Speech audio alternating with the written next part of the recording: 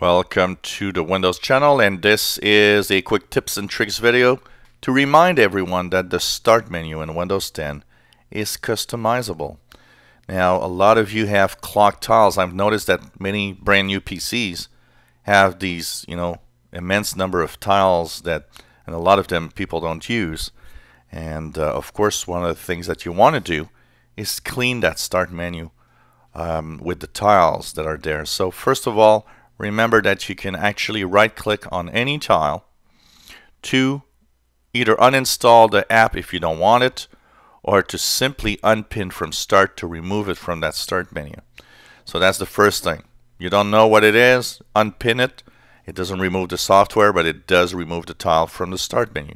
Clean up that start menu.